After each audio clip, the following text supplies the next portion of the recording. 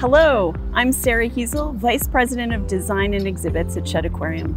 I'm here in Shed's 4 acres of gardens to celebrate a major moment of progress in our 2030 Centennial commitment. This week, the Chicago Plan Commission greenlit our ambitions to transform and restore some of the significant areas outside of our building right here on museum campus. These enhancements aim to bolster our entry and arrival experience, expand accessibility and safety, create greater connectivity to Lake Michigan and to our green spaces, which include pollinator gardens and migratory bird habitat, all while ensuring meticulous restoration and care for our historic building.